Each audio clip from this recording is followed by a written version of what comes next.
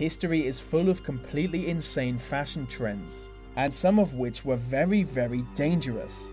So from radioactive hair to the worst operation ever, these are the 10 deadliest fashion trends in history.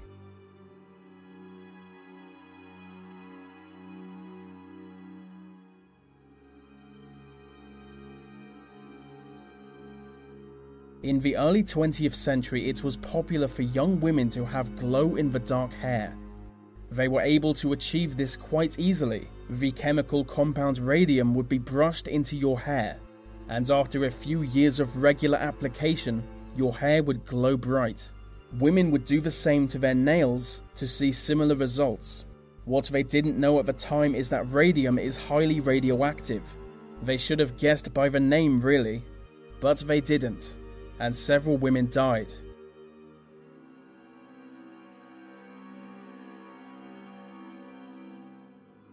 The Chinese tradition of foot binding is both disturbing and bizarre. From a young age, girls would have their feet bound with bandages. This would encourage her toes to snap and grow backwards. The arch of the feet would also be broken and bent backwards. This was to limit the length of the foot as much as possible. The ultimate goal was to limit the length of the feet to just 3 inches. A foot like that was seen as perfect, but it came at a terrible cost. The woman would be deformed for the rest of her shockingly painful life. This practice emerged in the 10th century and didn't stop being a trend until the early 20th. In the 17th century, the Chinese emperor tried to outlaw foot binding, but he failed. It really was that popular.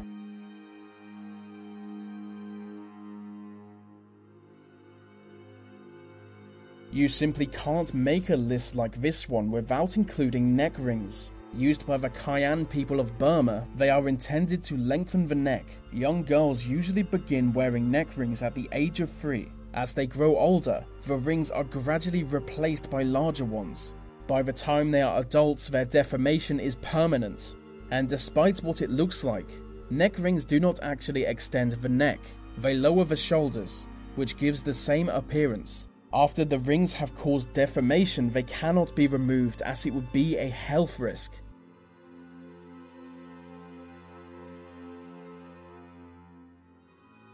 During the Victorian era, bottle green was a very desirable colour for clothing. For many years, the best gift an upper-class man could give his wife was a bright green dress. The only problem is that arsenic was a key ingredient for the green dye. And as arsenic poisoning was an easy way to die, it was a shame the colour green goes well with so many people's eyes.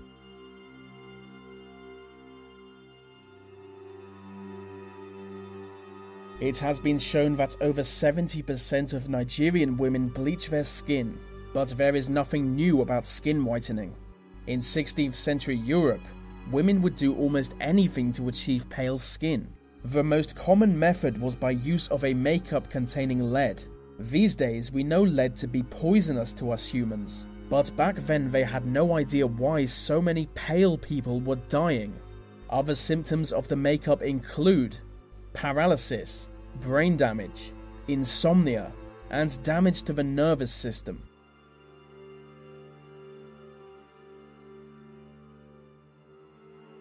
The crinoline was a metal structure designed to hold up a woman's skirt. It was the 19th century and noble women were expected to dress in a certain way. I guess that certain way was to look like they had a massive arse, because that's what the crinoline did. But the crinoline was just as deadly as it was dumb looking. Due to its design, it often caused women to accidentally knock over candles and set themselves on fire.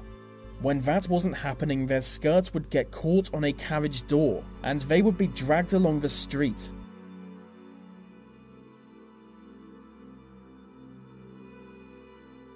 A fontange was a bizarre headdress worn by 17th century French women. Use of the fontange fell out of style for a good reason. The scenario is this: a woman arrives at a dinner party. She is wearing a very large and very flammable headdress. This was when houses were still lit by candlelight.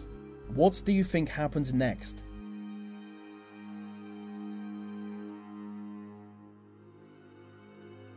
Just one number on this list killed men rather than women, and here it is.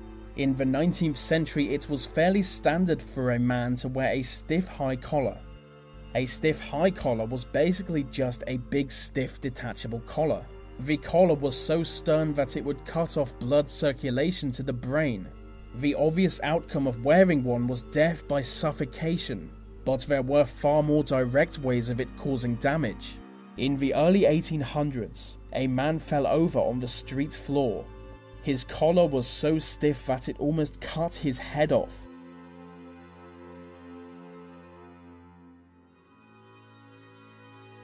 Next we have corsets. The problem is that they were often pulled so tight that they caused serious damage to the wearer. But there are worse methods of waist reduction, as you'll see in number 1.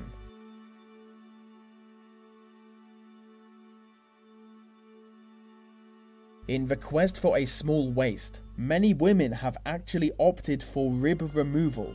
For hundreds of years, they underwent dangerous operations to remove a rib or two. There are dozens of stories of Victorian women volunteering for the practice. Some were successful, but some died from horrific wounds.